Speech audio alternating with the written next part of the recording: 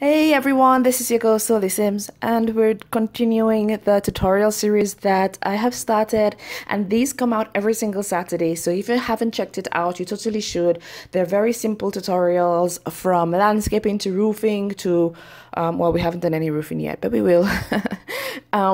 To the gazebos and just how to clutter, etc. These are all little ideas that I have going on that I want to try to implement, and I will be sharing those videos with you.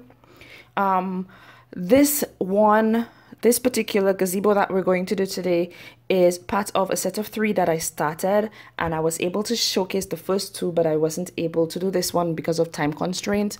However, this one is in particular is going to be like an ultra modern type gazebo, and I went with a skylight. I was trying to remember the name and I just kept saying sky roof for some reason. I don't know why, but obviously this isn't going to have any glass coming through. It's definitely just an open space directly to the top of the roof, and I'm trying to make this one look a little bit clunky, like the columns, like it's like a really big piece of concrete that everything is fitted into. Once again, I'm using the smallest size in the half walls to create the look I want on the top, and I'm going to use 1 square in width or length. I'm not sure how you guys are going to look at this. It's one square in width, I would say, for the big wall that I'm going to do. Now, I'm not going to do the wall completely through because I want there to be this little area where you can see through the side of the wall, the top of the wall, almost like a big open window.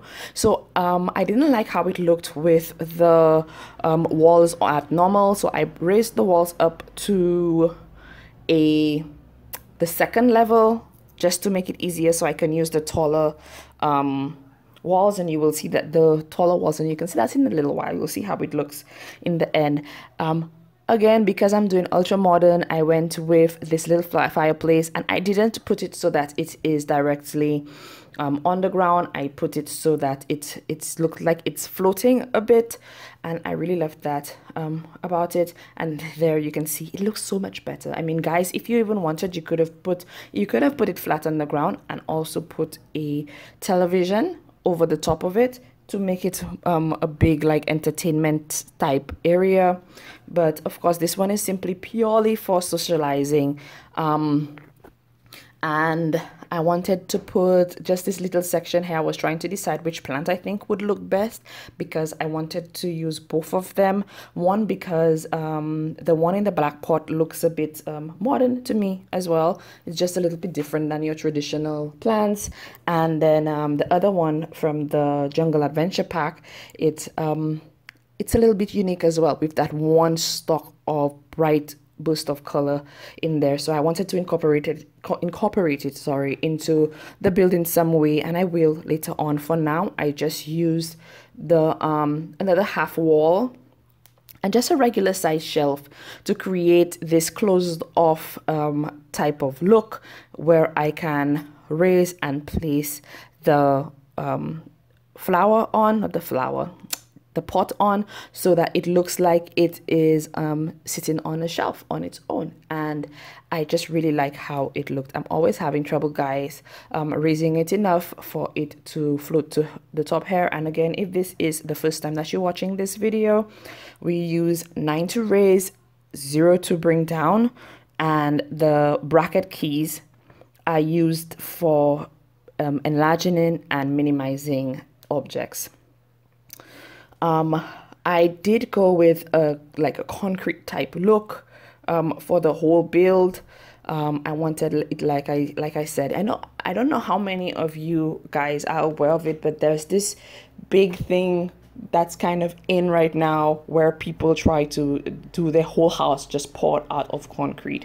And I saw that series. I think I started seeing it on YouTube, and a while back, like a couple of weeks ago, I started watching it, and then I was like, you know what, I'm just going to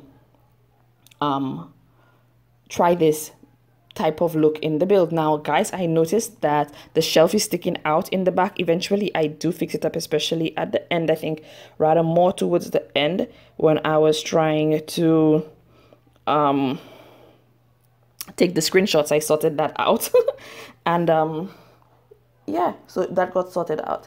So I was trying to get now, I was thinking of putting like wicker furniture in there, but in my last video I did use wicker furniture, and I figured that I don't want to try to use it again in this particular build.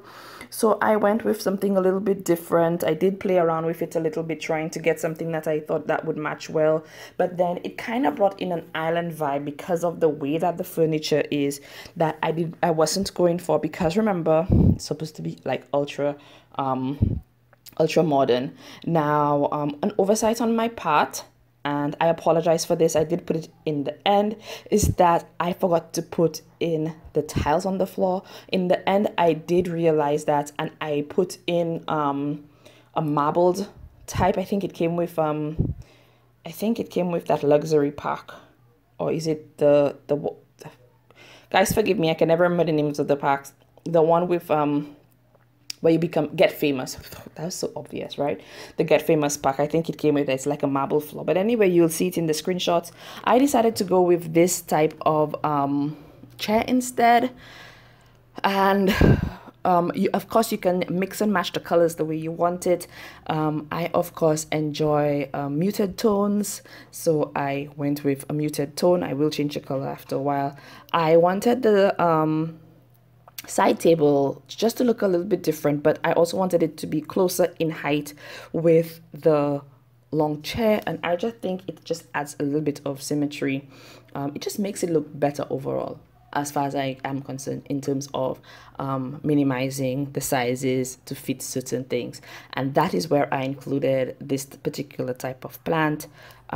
Again, these are all the gazebos that I've done are all kind of just a little guideline as to where you can go and in with your build and the styles that you can use with it.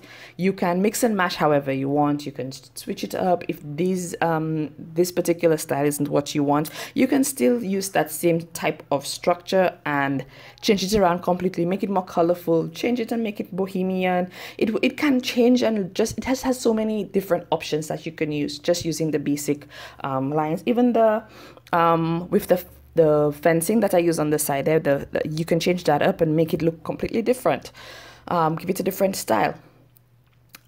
This is from the Moschino pack. I hope I'm saying it right, the Moschino pack, and I love this little center table, and I wanted to show you guys two different variations with what you can possibly put with this. Definitely I wanted to put in a plant on one of them, and I did, but then right here, and then you could have just had like those 3 candles on the side, and then I thought to show you guys you could also use an alternating round candle, like just these 2 as well. I thought that was really pretty, but I decided to go back with my original idea simply because I was following the squares that I have set. And if you will notice, you could put in that plant.